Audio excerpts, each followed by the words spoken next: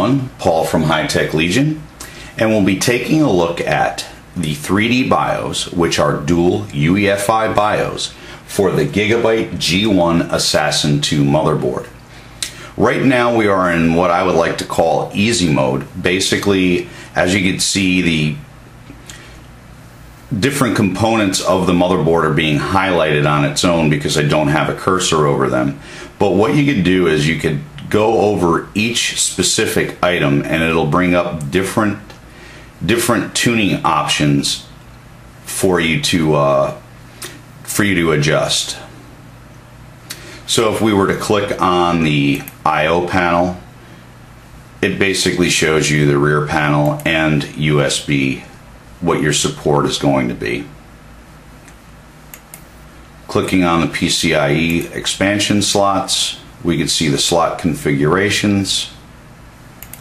Of course, PCI slot 1, slot 2, PCI.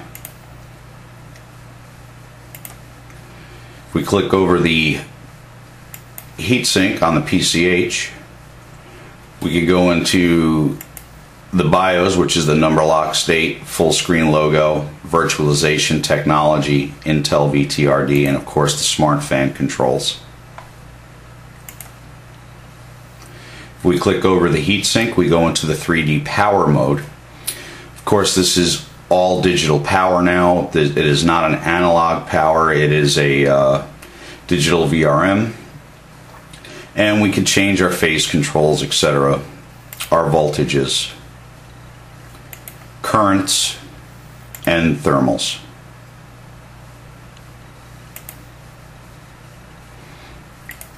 Drive controllers, if you click over the SATA ports, brings up your ATA controller. You can change it between ACHI, IDE, RAID, or disable it.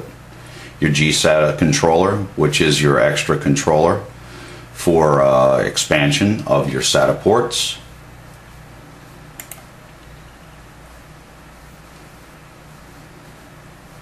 And of course, your system tuning. Frequency, memory timings for both banks A, B, C, and D, and of course your voltage settings for your CPU V-core DRAM voltage. Under frequency, of course, you have your base clock, your CPU frequency, XMP profiles, memory multiplier, and memory frequencies. If we go ahead and click on the 3D BIOS icon, it actually gives you what your computer is set to at this present time, what your base clock is, and what the frequency of your memory is. You could also change the direction of which the 3D interface is facing. If we click back up here, it brings up the 3D BIOS logo again. Okay, now what we'll do is we'll go into the advanced mode, click on MIT, and the MIT is going to give you different settings. Of course, the main screen is going to show you what BIOS, base clock, your CPU frequency, memory frequency, how much memory you have in there, your CPU temperature, your V-core voltages, and DRAM voltages. If you click on MIT current status, it's going to show you what the current status of all your cores are, what the turbo frequencies are running at, what your non-turbo frequencies are running at, core temperatures, your DIMMs, what you have populated, and what your timings are. If we go back, we could go into the advanced frequency settings, which gives you a base clock control. You could set that to manual. It'll allow you to then adjust your host clock frequency, your base clock year ratio, base clock PCIe clock evaluation, CPU clock ratio, CPU frequency, and advanced CPU core frequencies.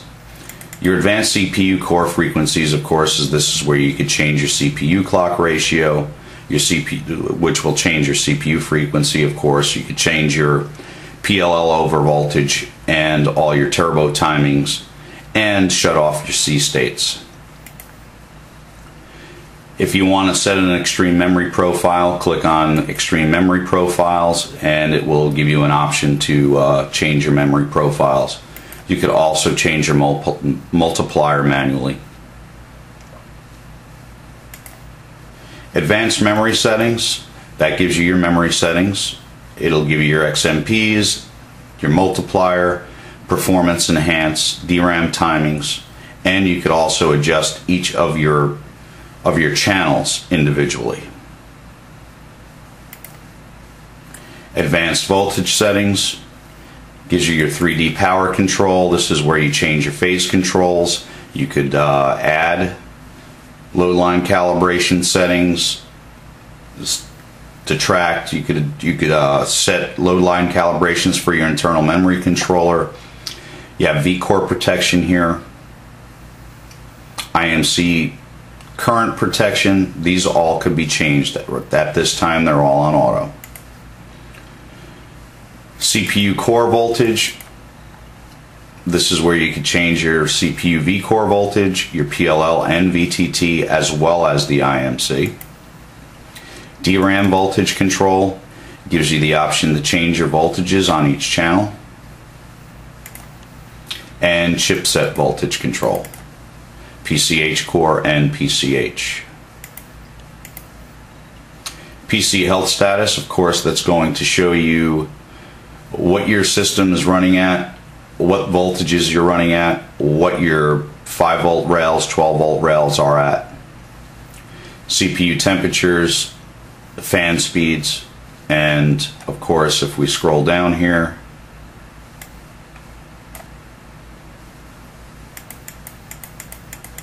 it'll give you all your fan speed warnings, etc.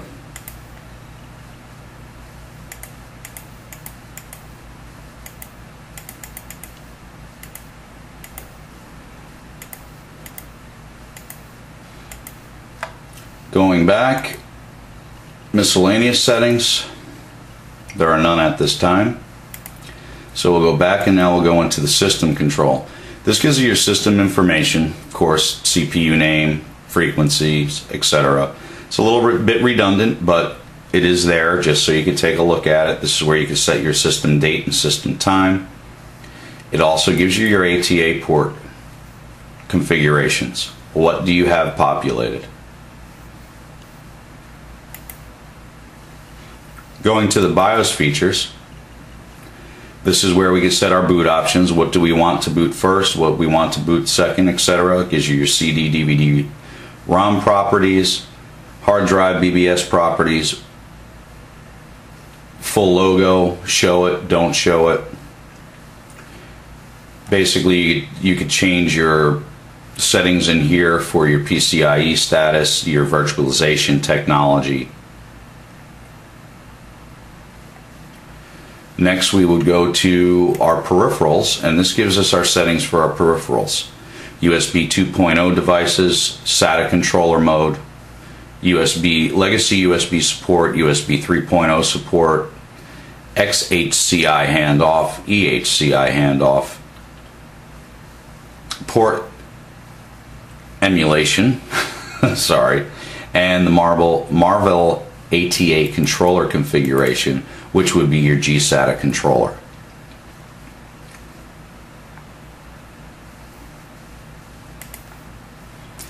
Under power management, we have our different settings for our sleep states and soft off, etc. And then of course we have a save and exit button icon, and that'll give you your options to what you would like to do. You could load profiles in here for overclocking, you could save profiles, load your optimized defaults, etc. By hitting F1, we could go back into the 3D mode.